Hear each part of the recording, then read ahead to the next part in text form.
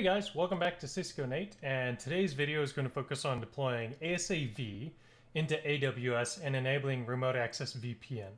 So this video is intended to be a soup to nuts video that'll show you virtually every step you need to go from not knowing how to configure or get the software to downloading it, installing it, configuring RAVPN, and in my opinion it's one of the fastest ways possible to do it. I know of no other that is faster.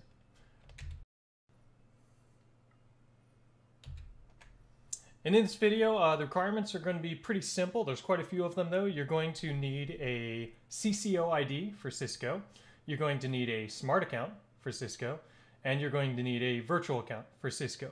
If you don't know what these are or don't have them, stop now because you won't be able to complete the rest of this. Go to your PSS or CSS at Cisco and ask them to enable or create those for you, and then come back and pick up where you left off in the video.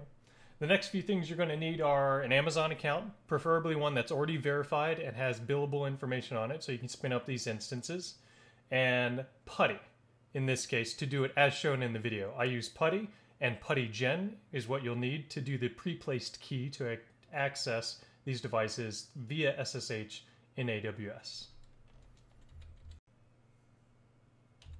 Okay, so first things first, I want to talk a little bit about the architecture of AWS and building these virtual constructs in AWS. It is important to understand the terminology that they use, such as VPCs, subnets, network ACLs, security groups, interfaces, internet gateways. All of this stuff is relevant to understanding how and why we're configuring what we do as we go along these steps here. So I'm going to switch over to a quick whiteboard so you guys can kind of see what I'm doing here. And we're going to start off with drawing, I guess, a big kind of oval to represent AWS. I'm going to kind of label these constructs as we do it. So here's AWS. And ultimately our goal inside of AWS is to spin up our ASAv. So I'm going to go ahead and label the ASAv here too. Now, the first thing you do when deploying ASAv is you spin up your VPC.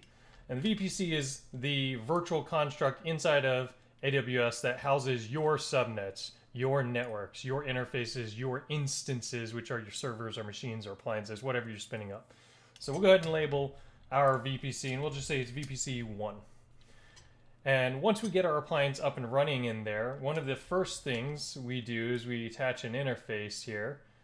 And that interface is named, in this case, it is management. And that management interface has what's called a subnet attached to it. Now, the subnet for the VPC is typically something like 10.0.0/16, a very large subnet. And then as you attach interfaces and assign subnets, i.e. networks, to these interfaces, you break it down further and you subnet, right? So let's say our management is going to be 10.0.0/24. And ultimately, after we get this instance up and running with the management interface, we can go in and configure a few things. We add a few more interfaces, like our outside interface. I'm going to label it out here. And our inside interface, which is what attaches to or connects to any of our servers or services and machines behind this. So I'm just going to call it in. And then once again, we of course assign out of that /16 a subnet. So I'm going to say 10.0.1/24, and the inside we're going to say 10.0.20/24, just grabbing the first three /24 subnets. Now, in general, this is kind of the basic build out. The last thing we need to do here is give each of these a way to talk to the internet on the public-facing subnet. So our management is one of the public-facing subnets we want to be able to reach into. And our outside, of course, is where the production traffic flows to and through the ASA. So I'm going to label this IGW here. And so that's IGW1, and then we have IGW2, Internet Gateway 2. And each of these has a separate and distinct public IP. I'm just going to make up a number here. It's not even a real IP, but I'll just do it for the sake of simplicity here. All right, so each of these IPs are tied intimately to the IGW. And what you need to understand with the IGWs is that the IP that is assigned here is intimately tied to this interface. So any traffic that hits this IP goes to the management interface. Any traffic that hits this IP goes to the outside interface. this is the basic build out that we're going to achieve here. There's two more things that we need to understand that are very important, and they are network ACLs and security groups. Now, if any of you have seen these in AWS, they look like they do the same thing. They control IPs and ports that are able to traverse your network and or reach your interfaces. And the nuance there very specifically is network ACLs are tied to the network. So think of this subnet as a bunch of virtual routers and switches that pass traffic from here to here, or from here to here. And those network ACLs literally only allow whatever you allow. Now by default, the network ACLs are typically wide open, allow anything. And then there's an explicit deny anything, but the allow comes first. So by default, your network ACLs are wide open. The security groups, on the other hand, act just like the network ACLs, but specifically for your interfaces. So they act almost like a host-based firewall. I can have my network ACL completely open and have a security group tied to this interface that says only allow port 22 SSH, and that is indeed what the defaults are for AWS.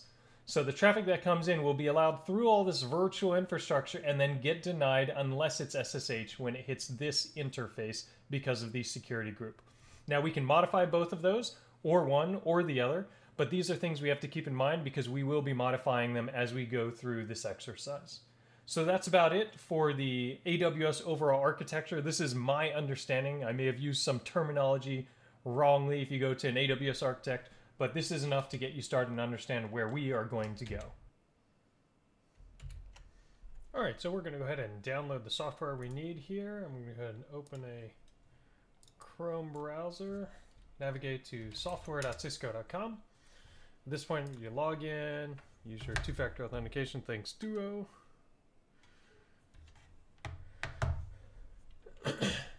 All right, and to download the software you need, click on Software Download. Now you see up here, I've already downloaded the software that we need, which is AnyConnect Software Mobility Client 4.x, but most of you may not have. So you come down here to the selected product and type in search bar AnyConnect.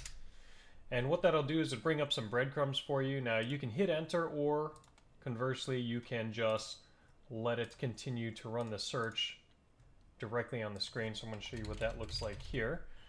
And you can click on AnyConnect Secure Mobility Client and then follow the breadcrumbs down to the latest version, which is 4.x. Now we're going to use the latest release, which is 4.8.0.3.0.3.6. And what you'll notice on the downloads page is there's multiple different versions of the packages because AnyConnect is built for Linux, Mac, and Windows. And then there's two different versions of each of those platform installs, and that is pre-deploy, which is the one you install on workstations or use some sort of software management like SCCM to deploy on the workstations. And then there's web deploy, i.e. head end. And that is the one that you install on Firepower or ISE or ASA so that as clients connect, they can then download and install it. Now I'm using Windows for this presentation, so I'm going to go ahead and find the Windows web deploy package, which is down here, the Windows web deploy. And we're going to go ahead and download that. Click Accept and License Agreement. Now, some of you may see a prompt here about strong encryption. You have to prove that you are not from certain countries and attest that you're either with the federal government or commercial entity within the US. Just click through all that, hit Accept, and you can see the package is finished downloading here. All right, after downloading the software there, we'll go ahead and move on to Putty. Just type Putty in your browser. It's chiark.greenend.org.uk. We'll download the latest version, 0.73. And you'll see a bunch of different things here. The Putty package is a whole bunch of utilities put together. It comes with a pre-made installer MSI file for Windows. So you click the 32 or 64-bit appropriate for your system. I always install via the MSI. It'll install everything. The only two pieces we really need, if you want to be specific, is Putty and Putty Gen. So I'm going to go ahead and download the MSI installer. I already have Putty installed, but you know what? I'm just going to walk through this as if I'm one of you guys. I'm hit next. I'll hit repair. We'll go ahead and do a repair. It'll refresh everything. Good to go. All right, so now that we've downloaded this software that we need, both AnyConnect for the web deploy and Putty, we're going to go ahead and get into the AWS configuration here. So I'm going to sign into the console.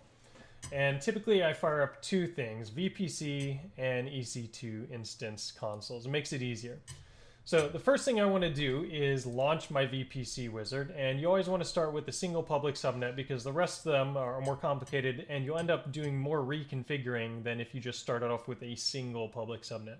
So go ahead and hit select, gave us 10.0.0.16 as before, and 10.0.0.0/24 is what's going to be assigned to our first interface, which is our management interface. I'm going to go ahead and click create VPC here, and we have launched VPC. Now, along with our ASAv here, so I'm going to call this ASAv2. Everything is going to be prepended with 2 so that we don't get confused here. The next thing we're going to move on to is the network interfaces that we need and are going to use for this. And because of the network interfaces, we're also going to need security groups and route tables, internet gateways, all sorts of stuff. So, first thing I'm going to start with is security groups. I'm going to pretend like we are creating ASAv2 inside security group, ASAv2 in. I'm going to associate it with ASAv2 instance. This security group is responsible for our inside interface of the new ASA instance. And I'm going to do the same thing for both the outside, ASAv2 out, outside SG, associated with our new VPC. And then it's already created a new default security group for our management interface. So I have to figure out which one it is, which is not so nice.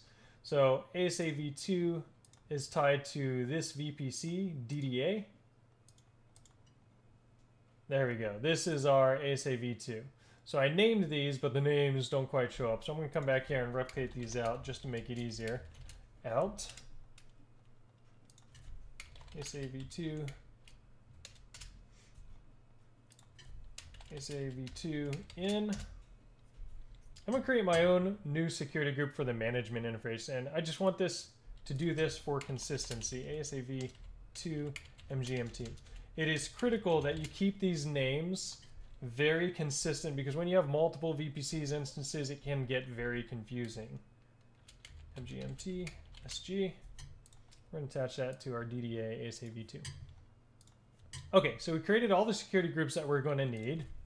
ASAv2 GMT. Next thing down the road is all of the subnets we're going to need. And this is important to have so that we can associate it properly with our new instance for the inside and outside and all that. So this is our DDA. This is our new VPC. I'm going to rename this now so we don't get confused. ASAv2. And this is our management subnet. Let me make that clear there. Sub. I want to create a new subnet. ASAv2 outside subnet. ASAv2. And we're going to call the outside 10.0.1.0/24. Next, we're going to create the inside subnet, ASAv2 in sub, associated with our ASAv2 VPC, 10.0.20/24. Create that. So now we have our inside, outside, and management subnet for ASAv2. That's great. Next thing we need to do is make sure we have route tables for each of these. So I have a new route table associated with our instance, and it should say it's associated with instance DDA2. This is it here. So I'm going to give this a name, ASAv2 default, as not currently associated with anything. I'm going to create a new route table. Let's see what this one here is associated with. DDA2. Ah, that's associated with our management subnet. Notice it says subnet, or associated with the DDA2, and it's this subnet. So that's management. So we're going to go ahead and name that ASAv2 GMT route table default RT. All right, I'm going to create two more route tables. And this is important because you are going to need specific default routes for the outside and the management. So ASA v2 outside RT, associate that with our ASA v2. Default management outside, and I'm going to create an inside just for the heck of it. ASA v2 in RT, associate that with our ASA v2. Good. Now, thinking from a routing and reachability perspective, the management route table will need to be able to talk to the local subnet and everything else in the world. So it needs to be connected to the IGW, and it is. That's great. So everything else goes to the IGW, local is local. We need to replicate that on the outside route table, which we will have to associate at some point. So I'm going to go ahead and edit routes. I'm going to add a route 0000/0. We'll go ahead and set that up to the internet gateway, the only one that we have. Oh, you know what? It doesn't. Let me verify that our internet gateway is hooked up. Good. Okay, so DDA2 756 is the internet gateway we need. All right, we're going to come back and finish this configuration. Add routes 0000/0 internet gateway 756. Perfect. All right, so now the outside route table allows traffic out properly, or knows how to route traffic, not allows. That's the role of ACLs or security groups. The management does the same thing. The inside is only local and the default is only local, and that's okay. But now we also need to associate the outside subnet with the outside route table. And because I use these wonderful names, we know which side is the outside subnet. Perfect. Same thing with the inside. Let's move up and do the inside. Associate that with the inside subnet. Because we have these wonderful names, you know which one that is. Save. So now inside is associated with the subnet, management is, and outside is associated with the subnet. The default is not, and that is perfectly okay. We have an internet gateway. We have subnets. We're doing good here. We have our security groups. Perfect. Now we can move on to actually creating and plugging in these interfaces. But in order to do so, we need our ASAV fired up. So let's move over to EC2 now that we've built out all the constructs we will basically need for the rest of this. Let's go to launch an instance. Head over to the marketplace, ASAV. We're going to go with BYOL, that's bring your own license. You have the ability to run an appliance that already has a license associated with it, and that costs a premium because you're paying for use of the license as well as the device. If you have your own license in your smart account, which is what I'm showing you here, this is the way you want to go. So we'll go ahead and hit select here. These are all the instance types. We're just going to run with C5X large. It's a little responsive. We'll hit continue. And then we'll scroll down and select C5X large. Configure instance details. It's associated with our V2 instance and our V2 management subnet. That's perfect. We'll go ahead and scroll all the way down. It's going to automatically connect our management interface and auto-assign IP. And then it has this thing called user data. Now you may hear zero-day config or user data used interchangeably. And what that is it's a startup config you can plug into this device for the very first time it's launched. So I have a 0-day startup config which does minimal stuff, like configuring the management interface, allowing inter-area traffic, and setting up NTP and, in some cases, DNS. Now, DNS is always going to be the .2 of your public subnet. Now, even though we haven't started up this ASA yet, we do know our public subnet on the management side is 10.0.0.0. So in our 0-day config, we can replace this with 10.0.0.2 and remove the commenting. So now we will actually have a DNS server in our 0-day config. Now it's worth noting you can start this instance without configuring that and you will still be able to reach it via SSH because the management interface will always be configured regardless whether you put this in here or not. But it helps to do some pre-configuration for later on with DNS, etc. So I'm going to hit review and launch. We don't need additional storage and we're going to launch again. Now we're going to have to create a key pair and this is what we need Putty Gen for. AWS forces you to use a pre-placed key to authenticate to their to the appliances launched within the AWS cloud. So we're going to create a new key pair, and we're going to call this ASAv2 key. And this is going to create a .pem file. So we're going to download the key pair and hit launch. All right, so that's going to be launching here. And in order to log into this device, we need to create the PPK, which Putty will use. So let's close this here. And we're going to go ahead and launch our Putty, which we downloaded and installed earlier, specifically Putty Gen. It's as simple as clicking load, changing your filter to all. In your downloads, you should have that PEM file, which we just downloaded. Hit open. It's going to open and convert this key to a PPK if you save private key. I'm going to leave it without a passphrase. Best practice is to have a passphrase. It just makes this easier to do it without one for demonstration. Save private key. And we're going to name it the same thing, ASAv2-key. Now it's okay to name it the same thing because the extension is different. It will be labeled .ppk. And when hit save, that's all we need to do for now with that. We'll come back here, and at this point, our instance should be launched.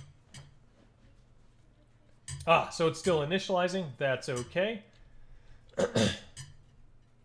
We'll wait till it finishes coming online. And there's some important things we need to do once it is online, and that is creating and attaching these network interfaces that we want to use the rest of the time on this ASA. So while it's initializing, I'll just go ahead and do that. We'll come over to our EC2 instance console, click on network interfaces. These were some of the old ones I used for the old instance. I'm going to create a new network interface here, and to be clear, I'm going to name it ASAv2, and I'm going to call it in interface. The inside interface is on the 10.02 subnet, and because I've got these names in here, again, very important when you have multiple things, I know which one to click on without having to do a lot of homework. And I'm going to associate that subnet with the inside security group I created for the ASAv2. This is why this nomenclature and labeling and naming is extremely important.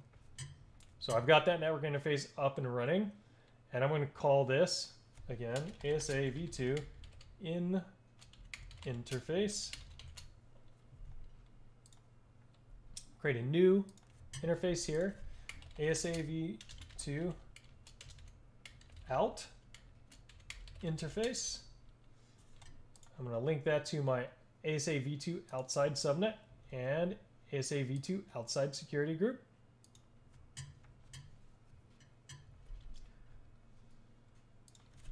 ASAv2 out interface. And we already have the management one. It's one of these here. And what we can do is we can look at, in this case, it's made very easy just by the zone. So my original ASA was launched in East 1C. This new one, ASAv2, is in 1F. So I know this is my management interface, the default one that was stood up. So ASAv2 mgmt int. All right. Okay. The last thing we need to do is go to our VPC, and we want to attach our route tables. Oh, we already have our route tables attached to the subnets. What we can do while we're waiting for it to start up is make sure that we have our security groups set up the right way for these ACLs. So on the ASAv2 outside interface, I'm planning on allowing SSL remote access VPN and web traffic. Now, web traffic is important because it allows them to connect and download the AnyConnect client. So on my inbound rules for the outside interface, I'm going to edit the rules. I'm going to add a TCP rule for port 22 from everything. Allow SSL RAVPN. Add another custom TCP rule. Allow 443, i.e. HTTPS, from anyone. Allow HTTPS, and we're going to hit save rules. Now, on my management interface, we want to allow two things inbound. We want to allow SSH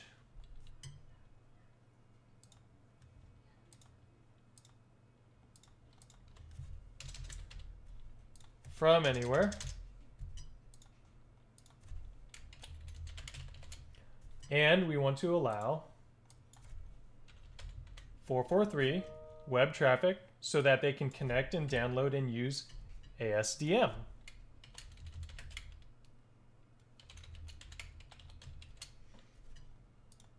And try to label these so you remember later when you go back, why did I do this? What was this for? And then on ASAv2 inbound rules, you want to allow, remember this is tied from the perspective of the interface. So inbound, i.e. going from your servers to and through the ASA to the outside world, you want to allow everything. So all TCP, allow them to talk to anything, allow all out. And I'm saying that because you're talking from a perspective of the inside subnet inbound to the inside interface. You want to allow all the traffic to hit the ASA to reach the outside world. So I got my inside, my management, my outside, and then there's a default for ASAv2, which is allow all either way. Okay, cool. So we got our security groups created, and they should be allowing the proper traffic. We got our route tables, which should allow our routing to work properly. Let's go back and see if our instance is up and running. Ah, it is. Okay. So if I've done all of this right, the last thing we need to do is come up here and add our elastic IPs to our instance. So the EC2 console, elastic IPs. We want to allocate 2 elastic IPs, okay? One of these is going to be linked to the management of our new ASA, and one of them is going to be linked to the outside interface. So I'm going to hit allocate. We'll go ahead and give it a name real quick. Actually, you know what? I'll go ahead and associate elastic IP. We want to give it network interface. And because I gave these wonderful names, we have them listed here. So the management interface is the one we want first. That's the only IP associated with the management interface. Awesome. I'll associate it. And then I want to allocate one more.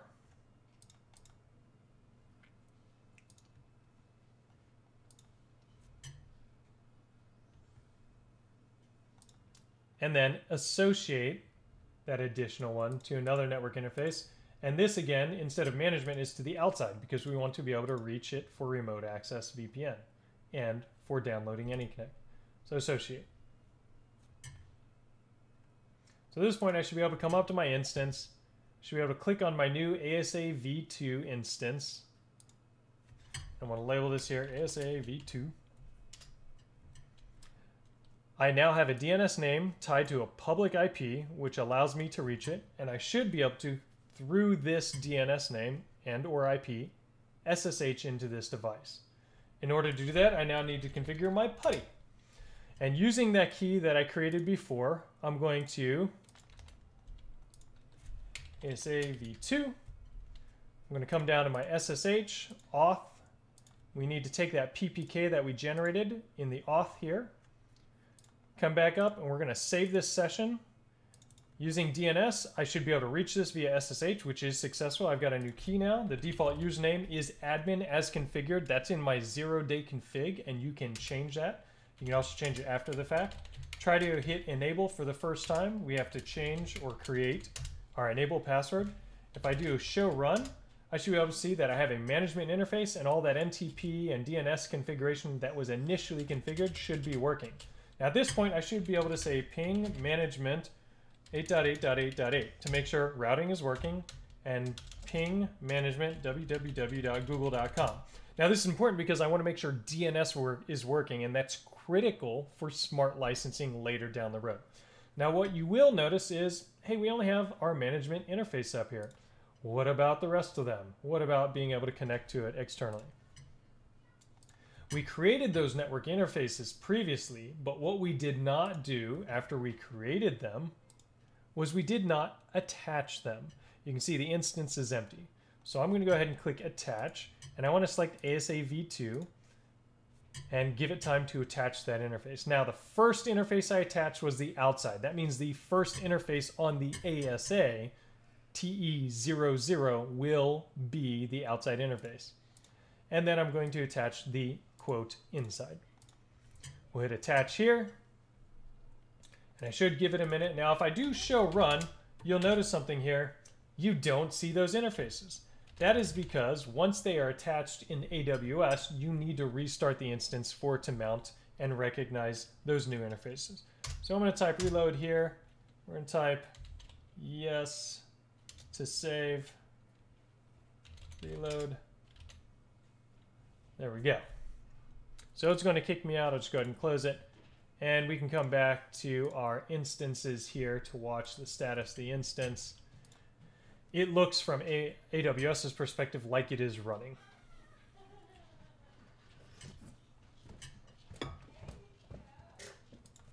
As this continues to reboot, we'll just check it periodically through Putty, and it should be fairly quick to come back online. Not up yet. We'll just continue waiting and keep checking back. Alright, so we're still waiting. We'll go ahead and check back one more time here. Let's go through Putty. ASAv2. Oh, there we are. It's back up. Admin, use my PPK. And then I'll go enable. Alright, so I know it's back up and running. I'm going to log in. If I do show run now, look at that. We now have physical interfaces, quote unquote, on this virtual appliance. So I'm going to maximize this just to make it easy. Now we have some configuration to do. You think about our construct, we got our VPCs, our interfaces, our subnets, our elastic IPs, all of this stuff happening. We got our management interface fully configured. Remember, the interface 10.0.0 is our outside. So I'm going to go config t, say no, int te00. I'm going to give it a name if. I'm going to use the reserved name if outside, should automatically set my security level to save me some configuration. I'm then going to give it IP address, and we need to go back to our view here under the instance and look at our network interfaces to find out what the outside IP is for this guy. It is 10.0.1.104. Now, AWS has that IP assigned, but that doesn't push it into the appliance, and the appliance IP and AWS IP have to match. So I'm configuring the outside interface. I need to make it match the IP here.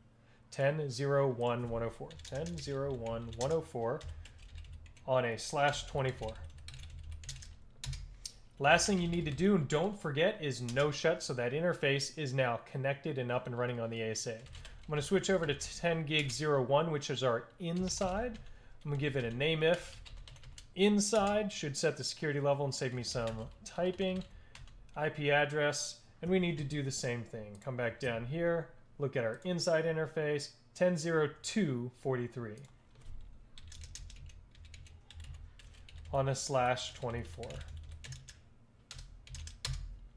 Okay, so I've got DNS working. I've got my inside and outside interfaces configured with IPs. I've got my route tables. I've got my security groups, and then my network ACLs, my internet gateways, my elastic IPs. The last thing I need to do is actually configure the routing on the ASA side. So config t route outside 0000. And the gateway on every subnet that you stand up in AWS is always .1. It's not well documented or easy to find sometimes, so 10.0.0.1 or 10.0.1.1. So that's my outside default route. Now the management already has that inserted, so you don't have to worry about it. And so let's think about our services that we now want to start testing and enabling. The first thing I need to do is I need to be able to get into this device via ASDM. ASDM requires an HTTP server to be running on the management interface. So I want to type HTTP server enable. And then HTTP, so that enables the server. Now I have to tell it which interface and from who or who from can access it. So HTTP, I want to say anybody. Typically you'd like this down to your management workstation. Management. And this will allow me to log in via ASDM to this device. Now later down the road, we also want to have HTTP enabled On the outside interface, again, locked down typically to the clients you expect for remote access VPN. And the reason we want the web browser enabled is so that people can connect and download the AnyConnect client that is appropriate for their machine. So I'm going to go ahead and type outside now. Let's type it all caps. Okay, so that's HTTP. SSL has already been enabled. I should be good. Let's go ahead and check our routability and pingability on the outside interface to make sure I didn't screw anything up. Based on our route tables, IPs, ACLs, everything should be good. AWS route tables as well as ASA route tables. That's great. Now I'm going to ping and make sure DNS is still working for the outside interface. Great. Everything is still working. From here, we can finally move into quickly configuring the remote access VPN. So I'm going to close all the browsers except for the AWS ones. And I'm going to leave my command prompt window up, but we don't really need it. So first things first, I'm going to go ahead and log into my EC2, my ASAv. I need my management IP. And I'm going to go ahead and find out what my public IP is here. Here it is. Now I can use the public IP or the public DNS. So I can go to the Elastic IP as well and find out which one is connected to my public IP. And it is this one here. And the public DNS name is this. So I can now go to my browser and say https://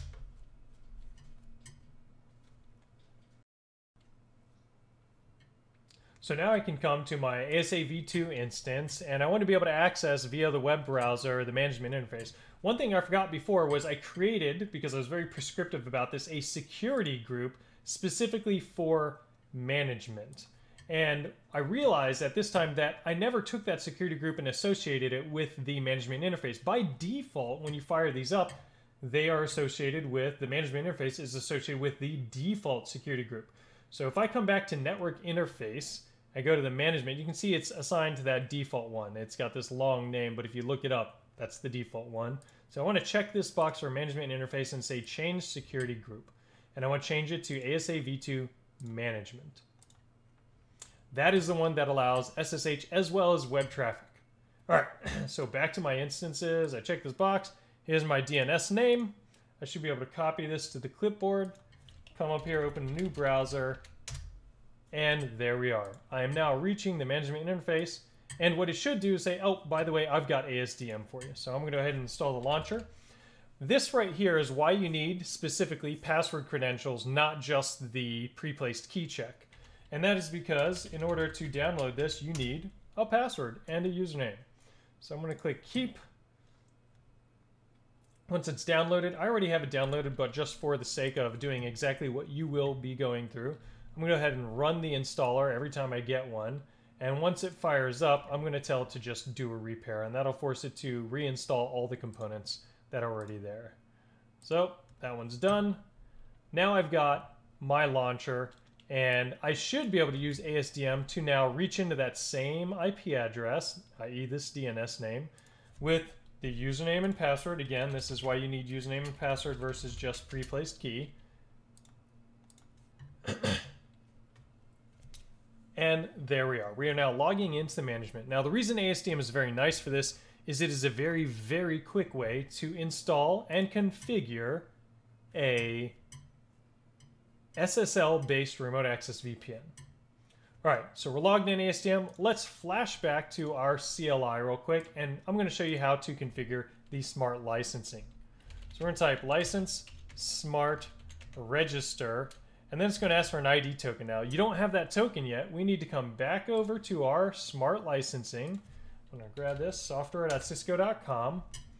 I'm going to click on Smart Software Licensing. Under My Account, you need to make sure your smart account, which is here, is correct. Most of you only have one, so this down arrow will not exist. Click on Inventory, and then navigate to your virtual account under your smart account. Again, most of you will only have one. You're going to have to click Create New Token.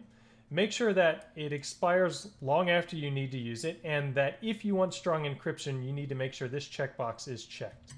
Go ahead and click Create Token. Copy that token to your clipboard. Oh my gosh, get rid of the survey. So Control C to copy to clipboard. Come back here and we're going to click paste. Now, in a second here, it should take only a few seconds for it to reach in and start trying to configure this. We'll have to show license all, see if it is registered. It says it's allowed and says it's succeeded. This is great. License authorization is pending. Now it's going to take a minute for it to say, hey, you do or you don't have licensing, and that's okay.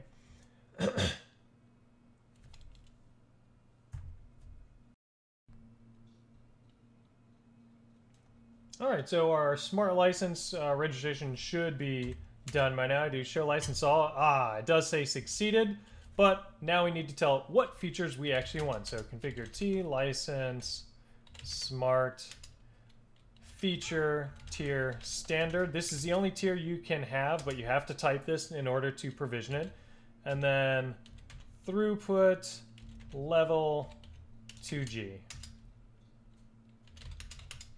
All right, so I have now configured smart licensing, and it should have, as a result of feature tier standard and throughput level 2G, big T,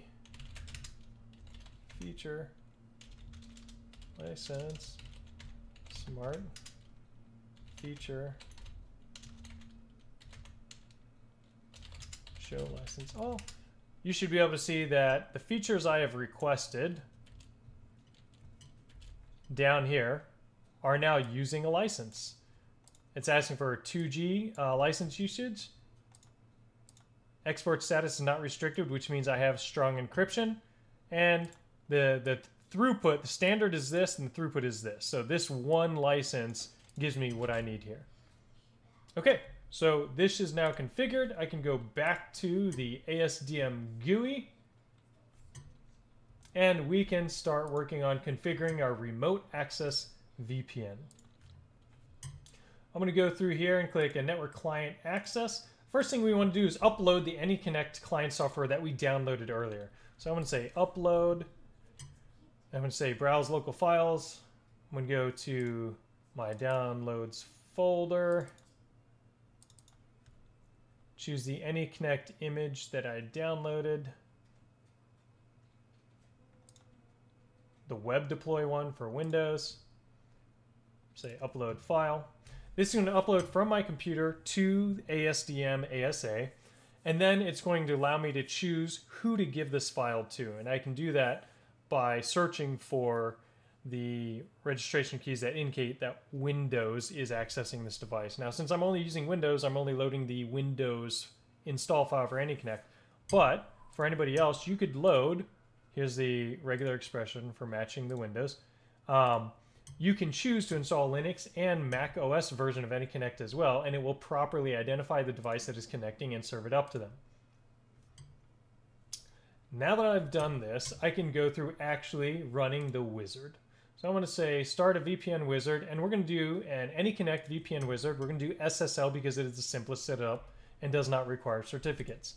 I'm going to click next. I'm going to call this SSL VPN. We're going to do it to the outside interface. I'm going to choose the protocol as only SSL. We do not need a device certificate. Here's the client images that we just uploaded. Authentication methods are local. I'm going to leave it at that and use my admin credentials. We don't need SAML. Client address. So we do want to create a virtual IP address pool, and that's because when you SSH or SSL VPN in, it needs to give you an IP. So we're going to go ahead and say this is our SSL RAVPN pool.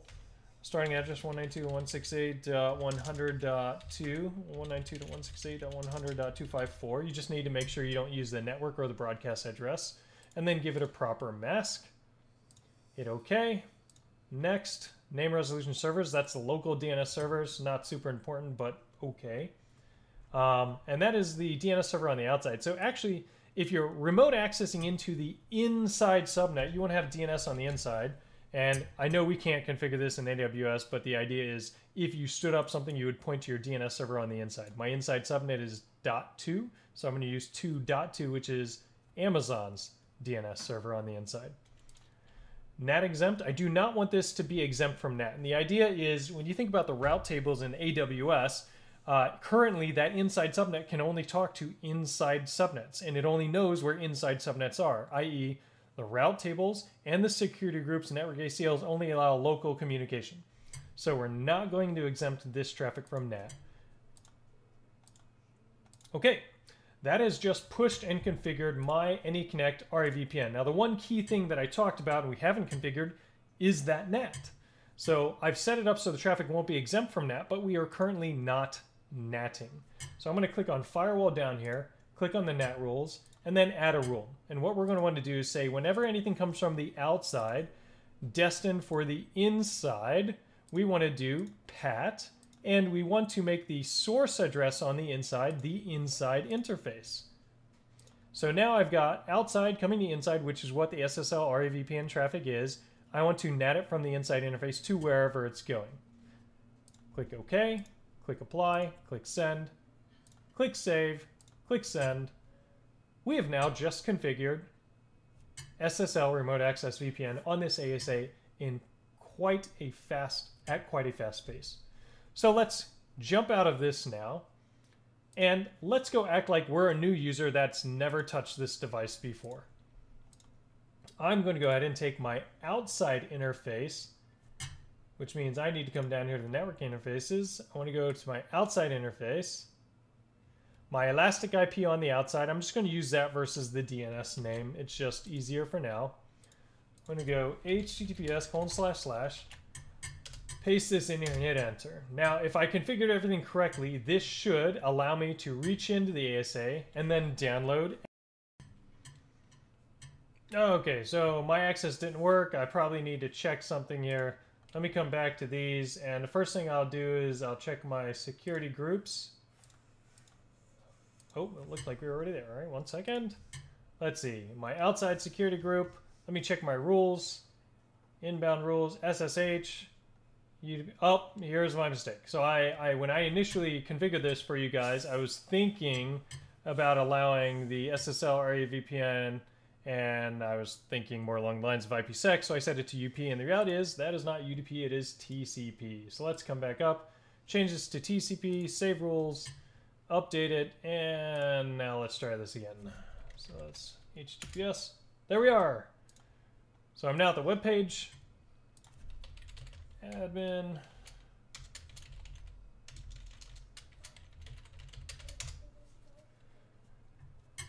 And it is serving me up the ability to install AnyConnect. I hit OK. Now I've already got it installed. Again, I'm going to run through everything. Hit Next. Hit Repair. It's already there. I'm just going to run it again. Automatically close what already exists.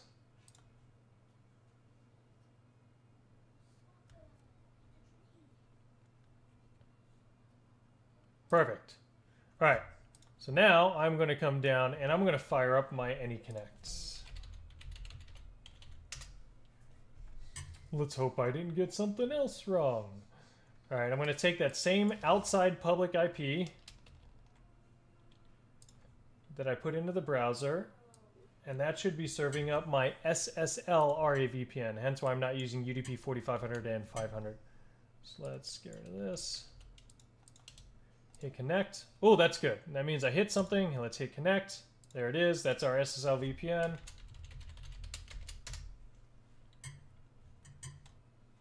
All right. It says I've connected my VPN. One thing I want to check is we'll check route details 0000. That's great. That means every packet is being funneled inside of this VPN connection. So I should now be able to start up my command prompt, CMD, type ping 10.02.1. This is the virtual router on AWS, and that proves that I now have reachability behind the ASA.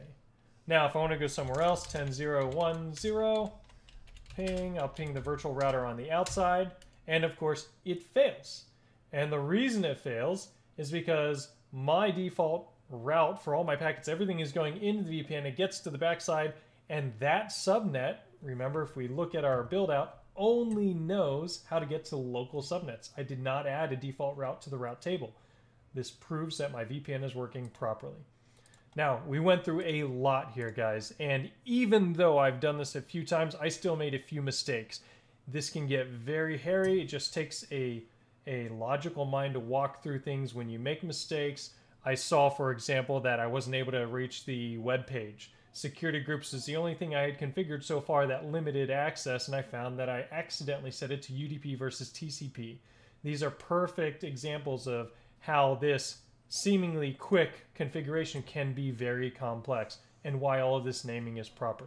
So hope you guys find this video useful. You saw how to install ASAv in AWS, how to configure security groups, how to configure elastic IPs, how to configure network interfaces, instances, route tables, all of that, and all of it matters. So have a good one, guys. Enjoy installing ASAv in AWS.